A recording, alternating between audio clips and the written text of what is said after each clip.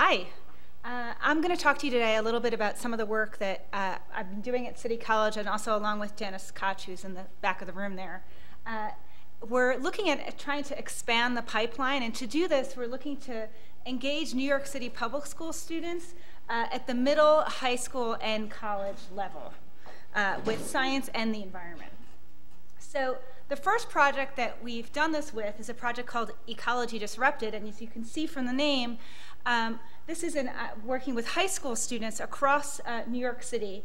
And the idea was to use published scientific data to bring together their daily life, what's their daily life connections, not just to environmental issues, but also to ecological principles. So we're learning ecological principles at school, particularly in New York City, that's learned separately from the environmental issues.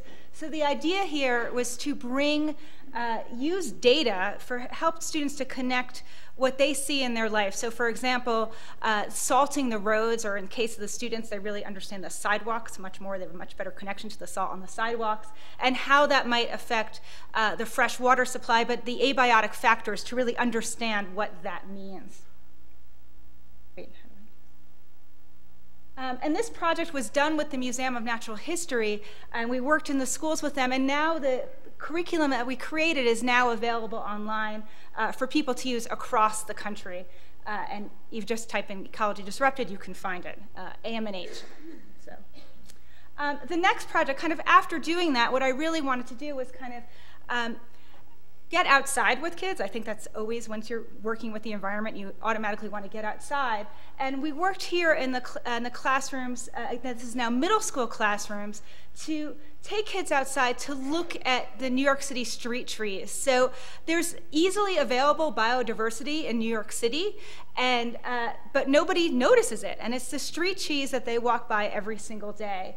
And the idea was to kind of open up different opportunities to students so that they can see the connection to biodiversity in their lives and also to evolution. So the idea here was not only to help them understand that all oak trees are oaks because they have acorns, but they have acorns because they share a common ancestor that had acorns.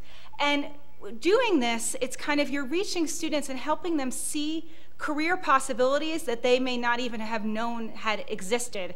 And there always are some sets of kids who just love the environment and they love the outdoors, and to give them some of that exposure.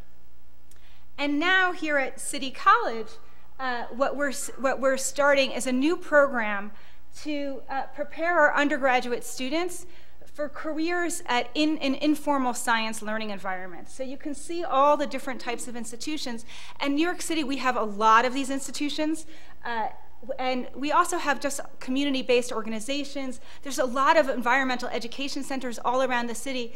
And these organizations, there's a big underrepresentation problem at these different organizations. So I've spoken to a lot of people who are, particularly at the big museums and botanical gardens and things like that, and they're really excited that we're getting this off the ground, and they're excited to host internships and things like that to help kind of, again, expand the pipeline, because they are interested in kind of staying relevant, and they want to do that. They need to meet the needs of the wider community.